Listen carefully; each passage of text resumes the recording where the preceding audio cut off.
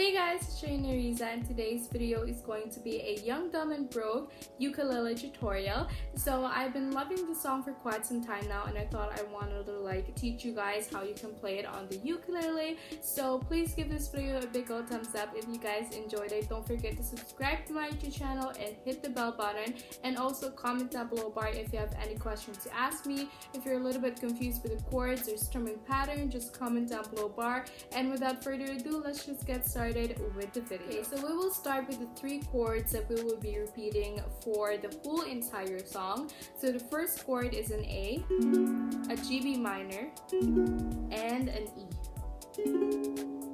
So for an A, it's 3rd string 1st fret, 4th string 2nd fret. A G B minor is like A, but it's basically like this. So it's like G7 but on a higher way of playing it, I guess.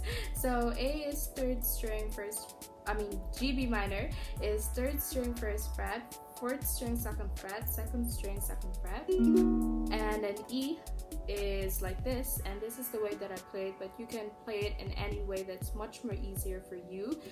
Just be comfortable with playing it, because the chord transitions are a little bit fast, but not too fast though. So E is 1st string 2nd fret, and then the top 3 strings on the 4th fret will be played by your middle finger, your ring finger, and your pinky, and that's an E. That will be the 3 repeated chords you will be playing throughout the whole entire song. Now we will be going right straight through the strumming pattern. So the strumming that I use for this song is really easy. It's basically down, up, mute, down, up, mute, down, up, down, up, mute, down, up, mute, down, up. Now we're gonna go a little slower for you guys to get what I mean.